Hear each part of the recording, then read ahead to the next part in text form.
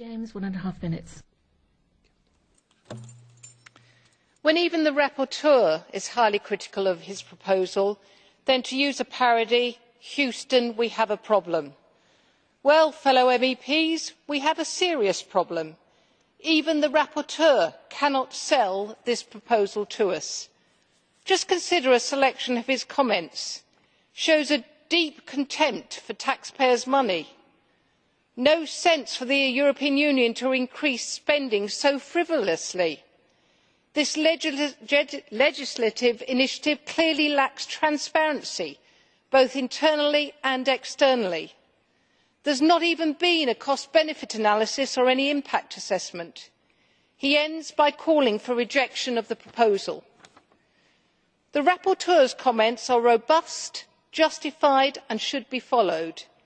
Rejection is the only course of action and this chamber should follow his recommendations. Otherwise, why in the hell have we got rapporteurs? Thank you.